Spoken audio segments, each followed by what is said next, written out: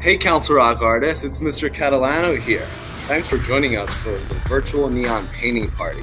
In this video, I'm going to show you a few easy steps on how to make your own Spacechella painting.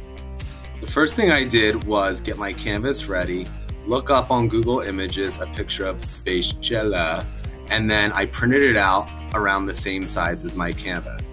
The next thing I did was I took a number 2 pencil and rubbed it all over the back until it was completely covered. Once my printout is completely covered with graphite on the back, I then tape it to my canvas. Using a colored pencil so I can see everywhere I trace all the important details that are part of my printout onto the canvas. After all of my important details are traced with a colored pencil, I then lift my printout off my canvas, take my black paint, and outline all my pencil lines. I then let the black outlines dry and began painting in layers. I learned that by painting one layer at a time, one color at a time, one on top of the other, the colors will turn out a bit brighter and bolder. The last thing I did was I painted my negative space, which is my background, black.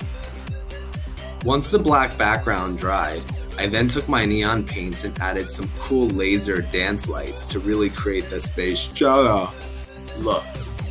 Alright, now that the painting's done, turn the lights out, turn the flashlight on, get TikTok ready for Spacechella.